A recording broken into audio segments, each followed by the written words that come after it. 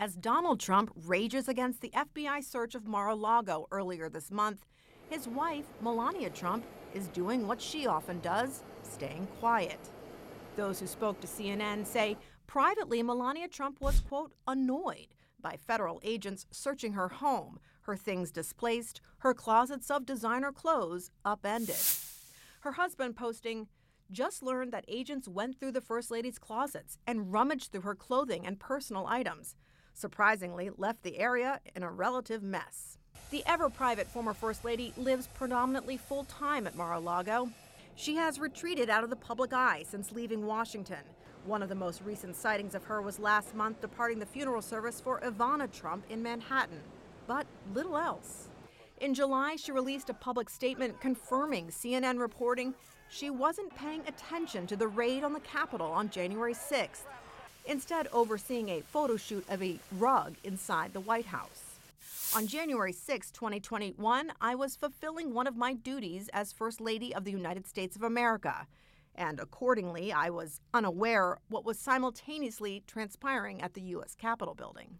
Her only media interview post-White House this May, before the FBI search. Time flies fast, and everybody's doing very well. Those who know her tell CNN there would be nothing of Donald Trump's in Melania Trump's living quarters. Not only do the couple have separate bedrooms, one person says Melania would, quote, never allow the former president to store his items in her space. Her interests of late? Melania Trump has apparently become an entrepreneur in the NFT cryptocurrency retail business, promoting a little-known website selling digital collectibles with America-related themes and moments from the Trump administration featuring her picture. It's the hawking of memorabilia by a former First Lady for profit. There is no charitable component to the website she has promoted to her millions of Twitter followers. That has raised eyebrows.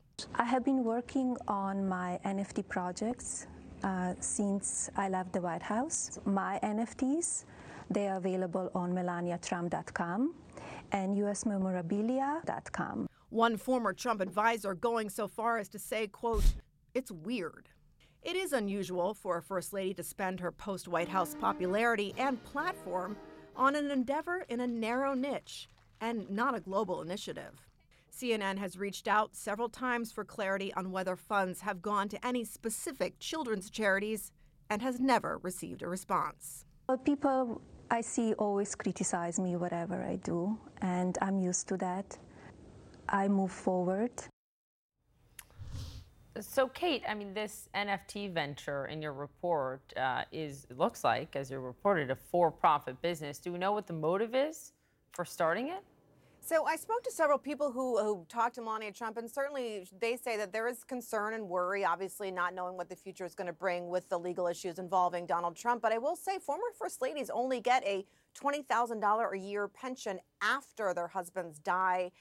It's a sort of a paltry sum if you think about it, considering what a president gets to build his own office. So, Melania Trump has always been smart about looking down the road, and perhaps that's what she's doing. Kate Bennett, thanks for the reporting tonight.